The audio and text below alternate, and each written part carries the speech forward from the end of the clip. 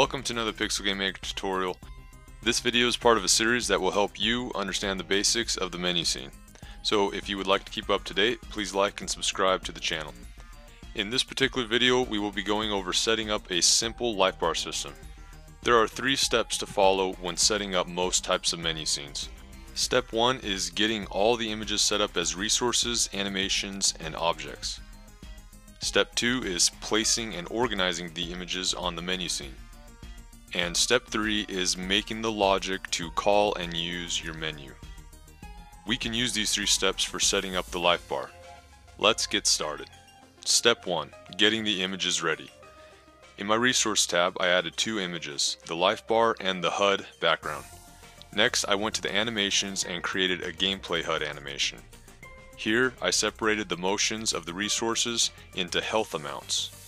I also gave one health a special looping animation to help the player know they are low on life. I did this by simply changing some of the settings here on the right. And lastly, I made the HUD background motion. After the animations were set up, I went to the Objects tab and created my objects.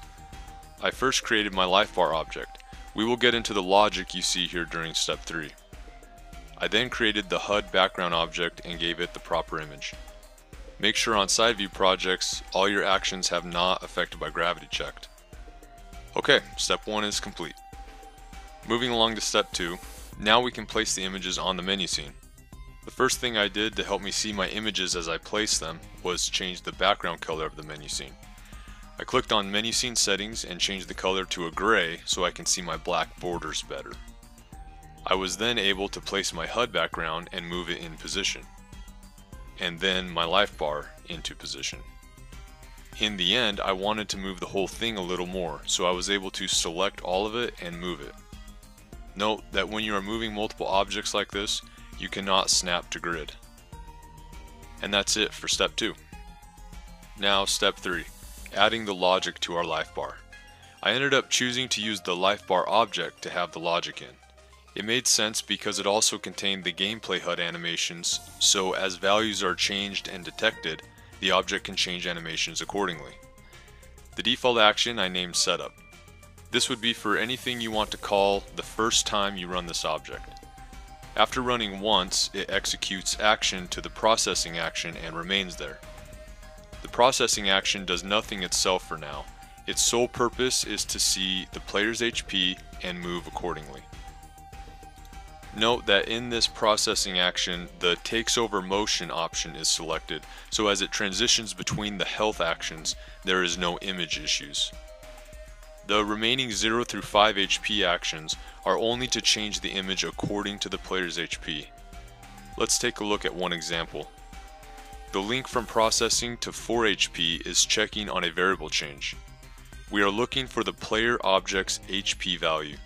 If the HP equals 4, then processing goes to the 4 HP state. The exit link is checking for if the player's HP is not equal to 4. I did this simply by copy-pasting the original link and then clicking the gray not equal to box to check for the opposite value. So what will take place is when the player has 4 health, processing sends it to 4 HP. Then when the player gains or loses a health, the logic leaves the 4 HP action, goes back to processing, which then determines the next HP value to go to. This makes the life system fairly automatic for now. The last thing to do in this step is test our logic.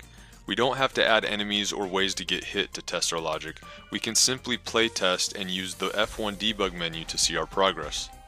When we go to object data, we can click inside the player object.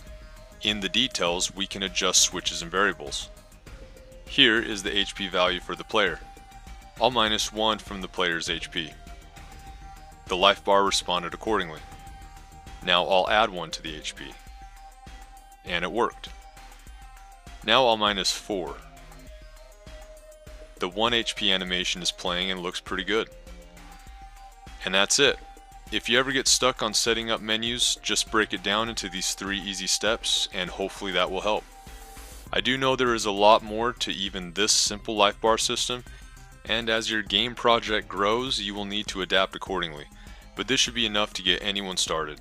There will be different HUD systems eventually in this series, so like and subscribe if you haven't already. Also, feel free to drop a comment if you have any questions, and with that, I'll see you at the next video.